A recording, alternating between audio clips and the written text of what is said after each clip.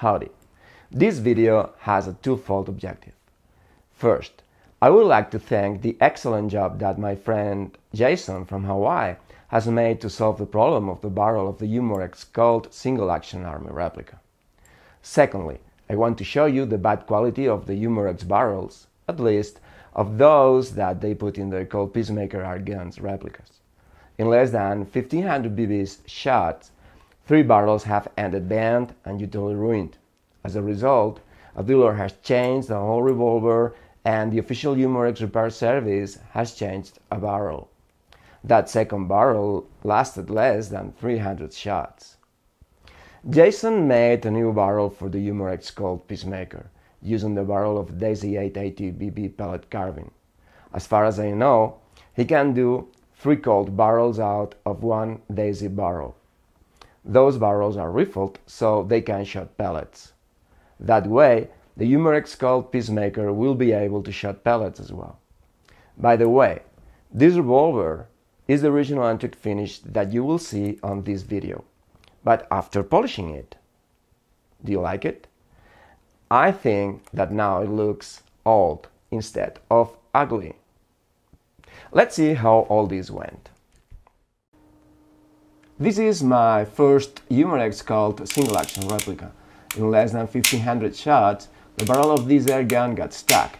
The symptoms were that the air gun had lost all the power and was unable to shoot any BB, and the barrel turned free each time you cooked the hammer. The dealer sent me a brand new one, with for the seller. Up to now, this new air gun is working properly.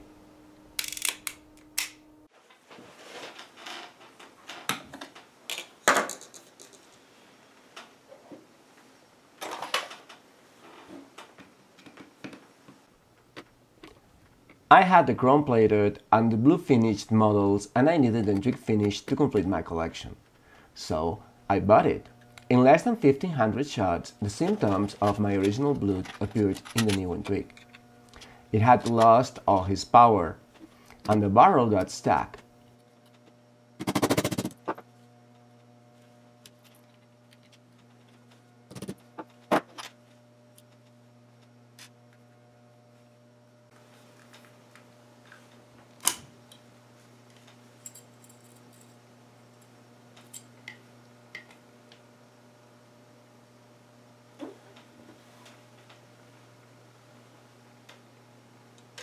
Look at this.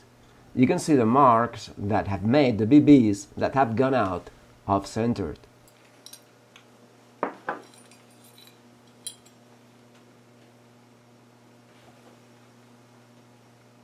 And what I found was a barrel absolutely bent and even hollow.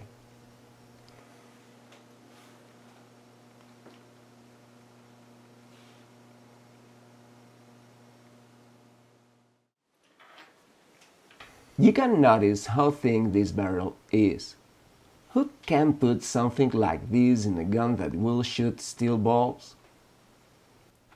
Well, I sent it to the official Umarex service through my dealer, and they returned the revolver with a new barrel inside.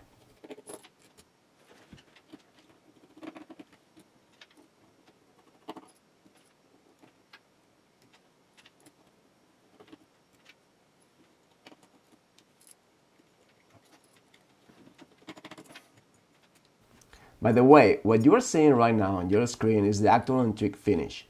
But, as you already know, I've polished this revolver and now it looks a lot better.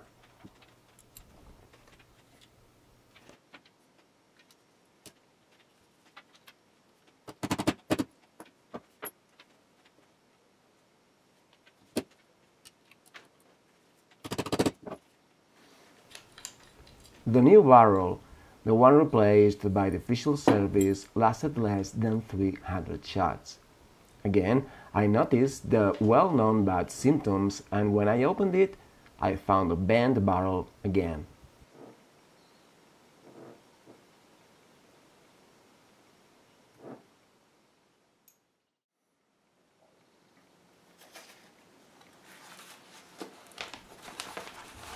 Luckily, at that moment, I already had the barrel that my friend Jason had built and sent to me. So I changed the thin Umarex barrel for the thick Daisy rifled one.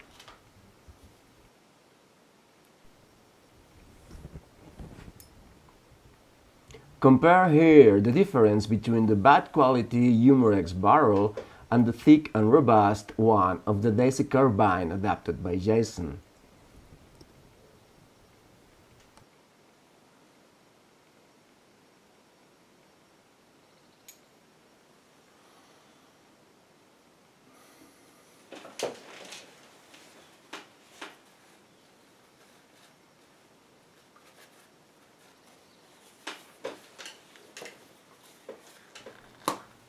As Jason recommended me, it would be a very good idea to grease the barrel to avoid future rust.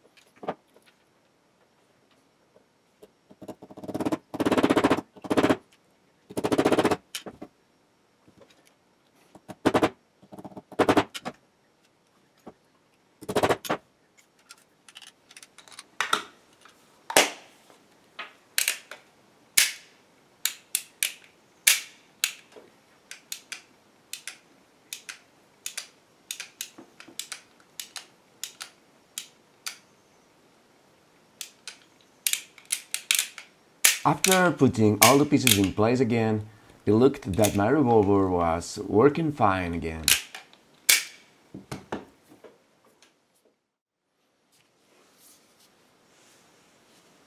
Take a look at this. Before testing the accuracy of my new barrel, I polished my antique finished revolver. My goal was to get the oldest finishing. Here, I had already made the first polishing, and that was the moment to do the last one.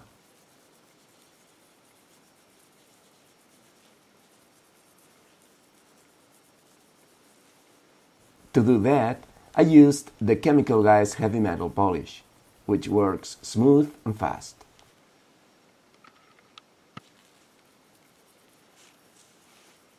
By the way, it would have been a lot better to wear latex gloves, ain't it?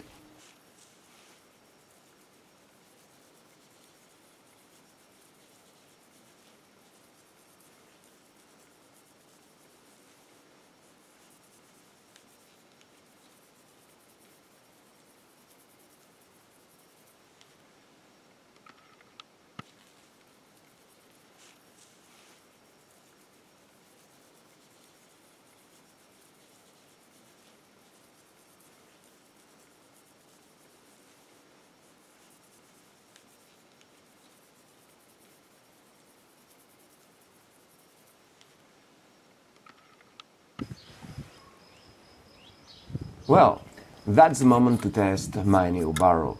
First thing, I'm loading the shields with pellets. The ones I prefer are the H&M Spitzkugel of 8.64 grains.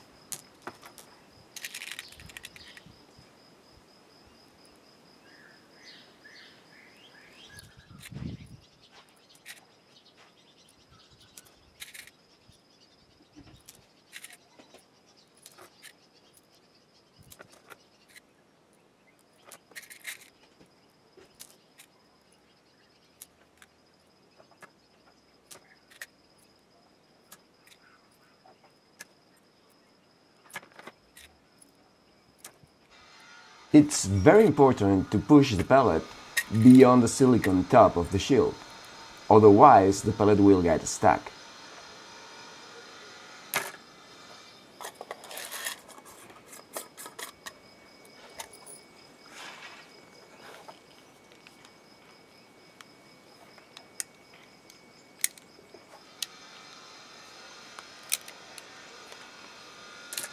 Okay, let's load the gun and try some shots.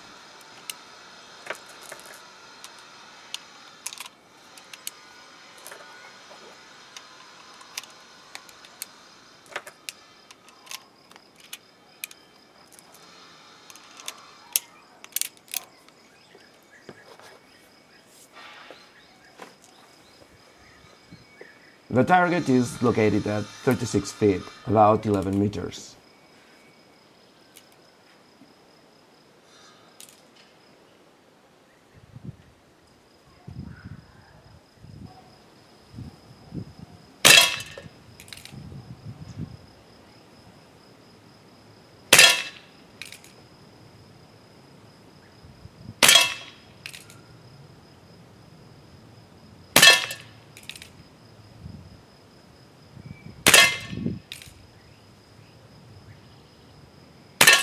Not bad at all. Jason, you have done an excellent job. I appreciate it. Thanks a lot. And that's all. Only let me offer you a close-up of the polished revolver compared with its original finishing.